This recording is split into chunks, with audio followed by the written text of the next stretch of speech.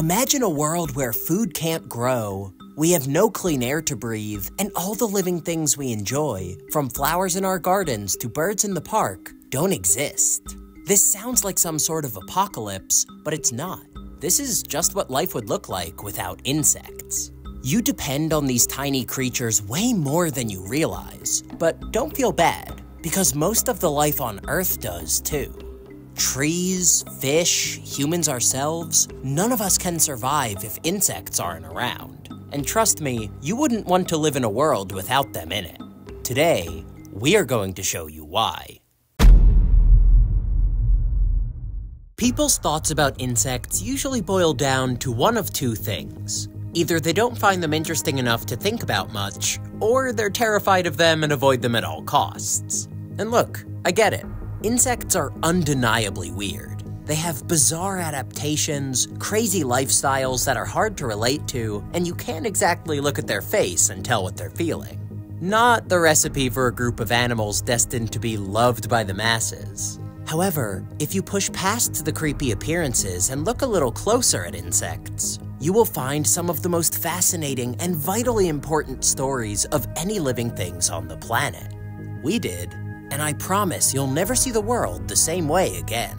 My name is Harrison, and this is Evan. We're twin brothers on a mission to help you understand how you fit into the natural world and become an insider in its incredible stories. It's funny, as self-proclaimed bug nerds, we've hunted for insects all around the world. And we've realized that all the things that people hate about these animals are exactly what we love about them.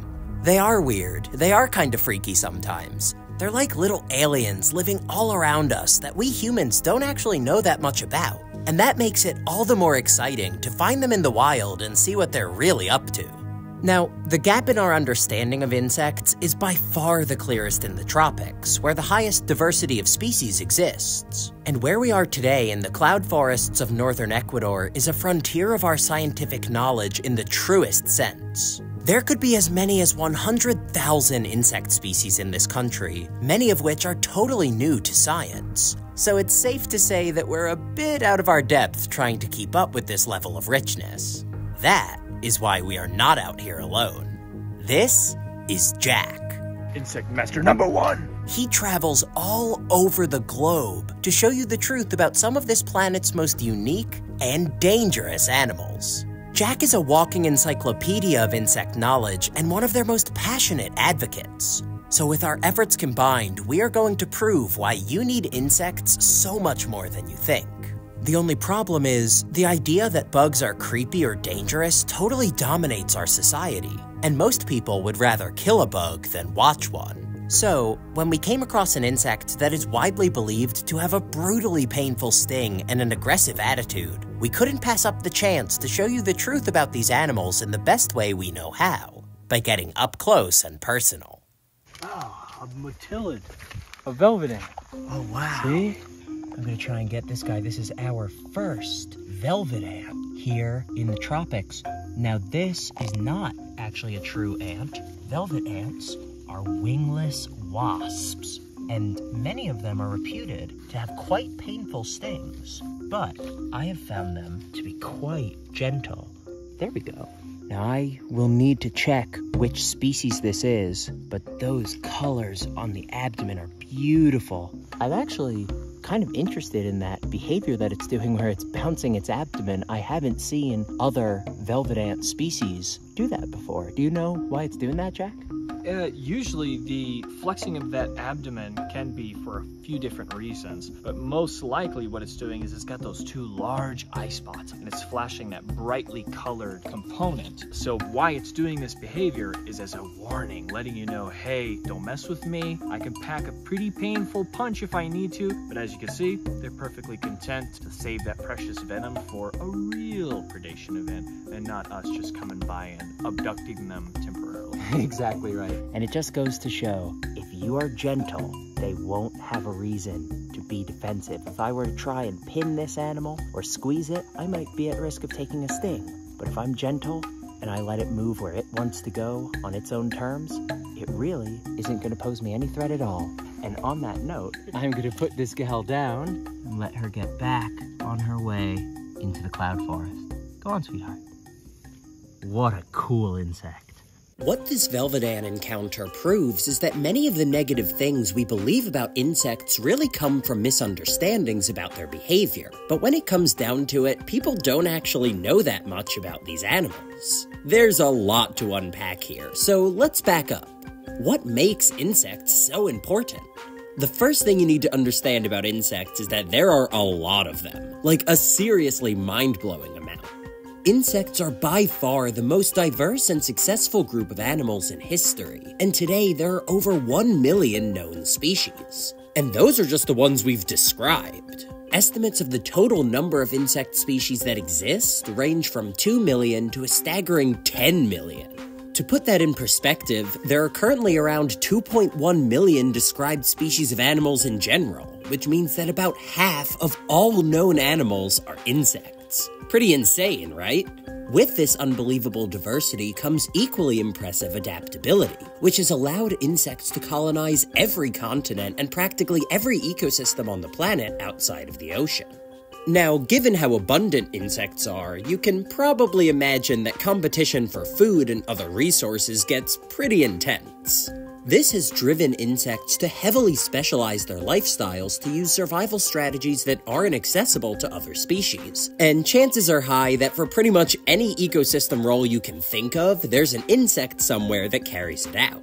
Some insects are herbivores that eat any kind of plant material that's available, from amazingly camouflaged leaf eaters like katydids to critical pollinators like butterflies that feed on nectar and fruit sugars, and even powerful beetles that eat the rotting wood of the trees they're born in. No matter what kind of plant they're eating, herbivorous insects provide a great service to their ecosystems, because they are one of the main groups that makes the energy plants produce available to other animals, by becoming food themselves. Many animals can't digest plants very well, or even at all, because of their complex cellular structure, so the herbivores that can allow the plant's nutrients to be used by higher trophic levels, which forms a vital foundation of the food web. And trust me, there are plenty of insects that are more than happy to take advantage of the herbivore's noble sacrifice. Despite what their size might make you think, insects are among the world's best and most abundant carnivores, and this is where their life stories start to get really wild.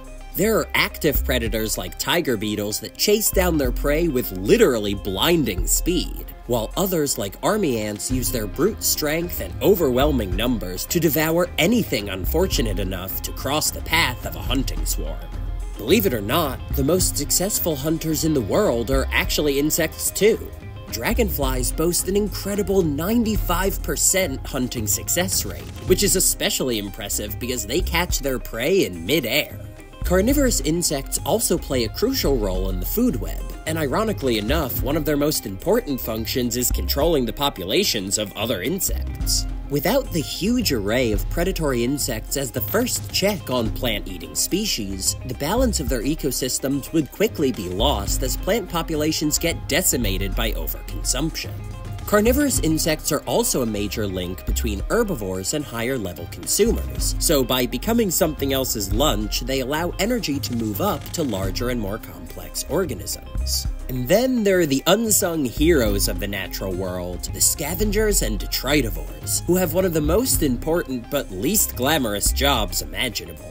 These guys are responsible for breaking down dead and decaying organisms and waste products in the environment, and they play slightly different but equally essential roles in the process of decomposition.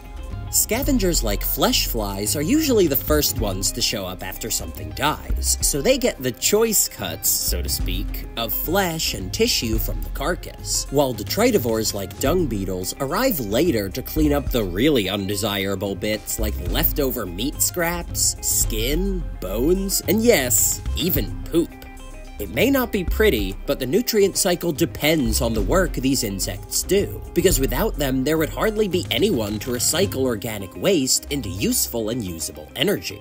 There's no denying the irreplaceable impact that insects have on the natural world, and since they take on so many diverse roles in such a wide variety of ecosystems, there are literally a countless number of connections between insects and other organisms. animals. And as it happens, as we were hiking along a steep cliff, we found something that illustrates these unseen relationships very well. So right up in this mop-mop burrow, we have a colony of what looks like Camponotus, aka carpenter or sugar ants. And if we look all the way in the back, we can see that they're raising eggs and larvae and pupae, which is really cool to see them utilizing these old, presumably, I would hope, abandoned mop-mop burrows.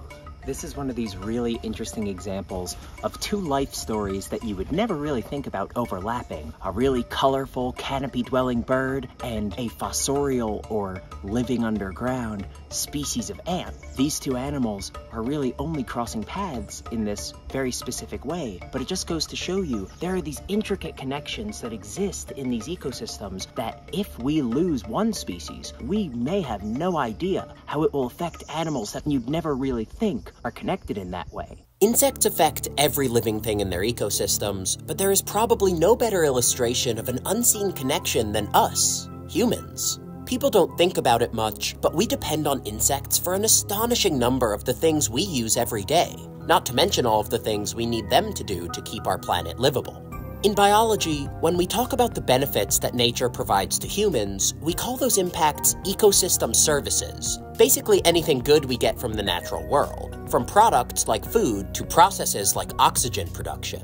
One of the most important and well-known ecosystem services that insects carry out is pollination, which is the foundation of how most plants reproduce. Because they can't move, plants have to get creative with how they spread their genetic material. So they've solved this problem by hijacking the insects that feed from their flowers. Without this vital service, 80% of the world's flowering plants would be left mostly unable to reproduce. What's more, insects are responsible for pollinating over 75% of global food crops. So if insects aren't around, neither are berries, apples, potatoes, chocolate, and hundreds of other staple foods. This is just one of the ecosystem services that these animals perform, and they generate hundreds of billions of dollars of economic value every year from their activities. All of these critical functions underscore how catastrophic it would be if all insects were to go extinct. But with a mind-blowing 10 quintillion individual insects estimated to live on Earth, surely that's impossible, right?